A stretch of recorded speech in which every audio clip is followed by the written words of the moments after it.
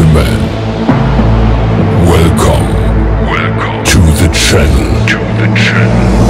Please subscribe with notifications on.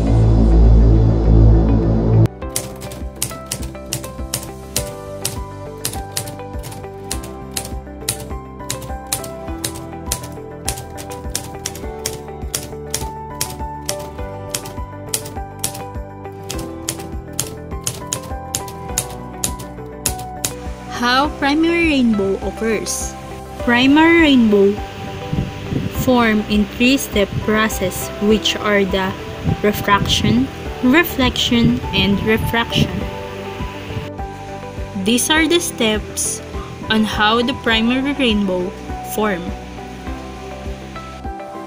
As you can see in the picture, there is a sun and a water droplets.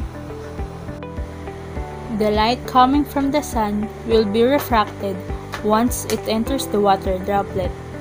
From there, the light is dispersed into the 7 colors, which we also call the wavelength. After that, the rainbow effect occurs because the light is reflected inside the droplets. As the rays get refracted one more, the different wavelengths are affected to different extents, and results in enhancing the clear formation of the rainbow colors.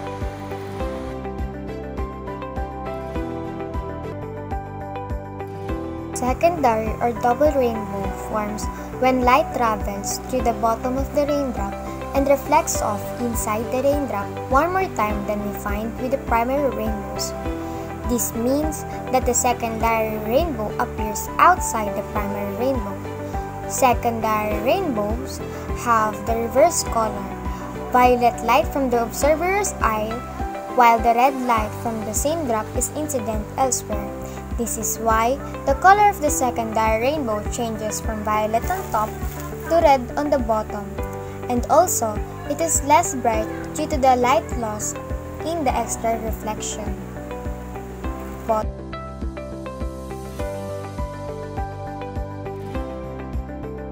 Supernumerary bulbs are the narrow color bulbs bordered by rainbows such as green, violet, or orange. Due to intersection of light waves, they occur inside the primary and outside the secondary rainbow, which the rainbow drops are too large. The diffraction pattern may rise up to 5 supernumerary bulbs. The first may be the primary bulb, while the vivid color pattern will be the repeating. Fewer supernumerary bulbs will only be made due to the smaller drops.